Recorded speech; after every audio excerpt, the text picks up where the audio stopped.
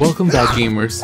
In Fading Afternoon, you step into the shoes of Seiji Maruyama, a middle-aged Yakuza enforcer recently released from prison. The game immediately sets a somber tone reflecting Seiji's struggle to reintegrate into a world that has seamlessly moved on without him. The game's narrative is rich, capturing the themes of regret, redemption, and the harsh realities of aging within the life of crime. The game's core strength is its combat system. It's a complex beat-em-up action that requires strategic thinking and precise timing, so you'll engage in intense brawls with rival gangs, utilizing a mix of martial arts, disciplines like judo, karate, and boxing. The mechanics are fluid but challenging, making each fight feel rewarding. And combat isn't all you'll be doing, as the game offers a variety of mini-games and a sprawling city to explore.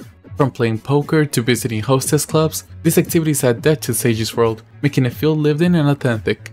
And visually, the game is stunning. The game's pixel art is meticulously crafted. It captures the essence of a bustling Japanese city with a touch of nostalgia.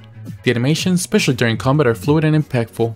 And the soundtrack? It's a beautiful blend of lo-fi jazz and Japanese city pop. It enhances the game's atmospheric storytelling, and each track seems carefully chosen to match the mood of each scene, pulling you deeper into the world. Some things I should mention is that Fading Afternoon does not shy away from mature themes, as the game includes scenes of graphic violence, alcohol abuse, smoking, and even suicide. These elements are integral to the story and add to the gritty realism of Seiji's journey, but they can be quite heavy. And while the game isn't perfect as it has bugs and somewhat clunky control schemes, but luckily these things don't overshadow the overall quality and the experience of the game.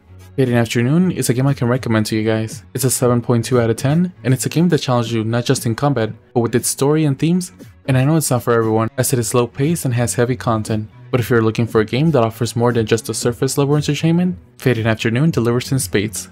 It's a poignant, beautifully crafted experience that will leave you reflecting long after the credits roll. If you've played it, did you like it? Would you recommend it? Let me know in the comments. Thank you for watching till the end. Don't forget to like, comment, share, and subscribe, and have a great day.